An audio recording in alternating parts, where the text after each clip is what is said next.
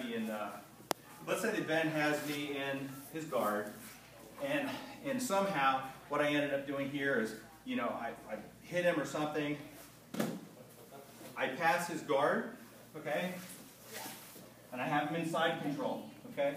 So what I want to do is I want to be able to control him here. Side control, my knee is at his hip, my other knee is up under his armpit, and my body's low.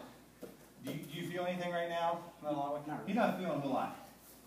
You feel anything now? Yeah. Yeah, he should feel like I weigh about 40 more pounds. Okay? It's hard to breathe, right? A little bit. Yeah. Okay, so when I do side control, my knee is here, my other knee is here. I'm going to go on this part of his head, or I can go underneath. I like to go here. I like to lock my hands here. Again, I said when you come on the ground, I always want to have either an underhook, and I have the underhook here, right? So what I'm doing is I'm taking his head and making him very uncomfortable, all right? I'm pulling in here, pulling on his ribs. He can tell you this is not fun, is it? Not very. No, no. That's what I want you to do. Knee on hip, knee in armpit.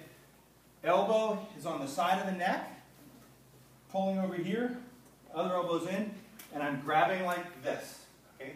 I'm grabbing the outside of my palm, so a gable grip. Just hold him like this. Ben goes to try to move. Go ahead, Ben.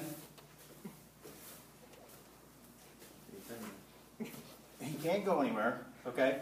And the more I try to turn his head, right now I'm being kind to him because I'm not putting my elbow in his face, in his jaw. But if this guy was being nasty, I'd put my elbow right in his temple, and I'd just pull him here. He cannot, his only way to escape is to come kind of to the inside.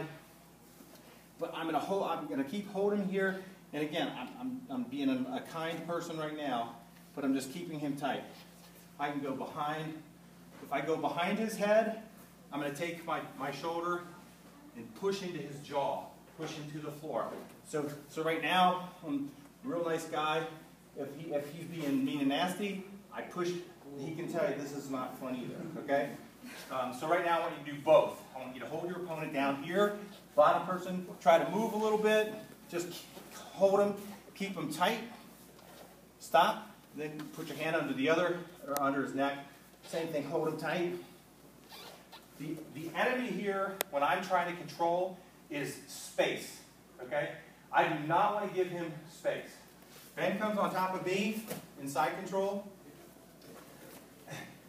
Right now, he's giving me way too much space.